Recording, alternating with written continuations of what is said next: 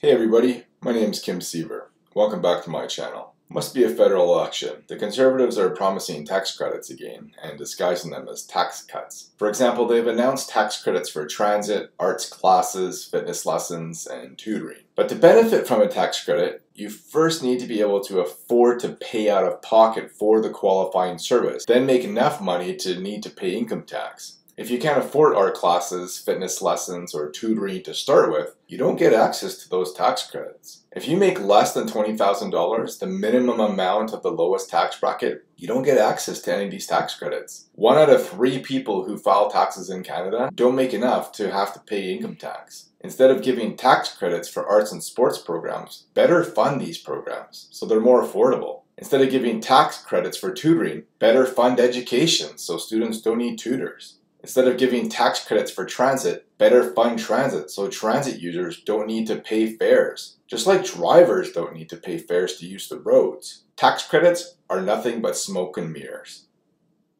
Thanks for watching. You can follow me online at seaver.ca/Kim. I'm also on Facebook, Twitter, and Tumblr. If you appreciate the videos I share here on YouTube, the posts I write on my blog, and the content I share on my other social media accounts, please consider making a monthly donation either through PayPal or Patreon. If you agree with the points that I raised in my video, please give me a thumbs up and let me know in the comments below why. Please share my video and subscribe to my channel.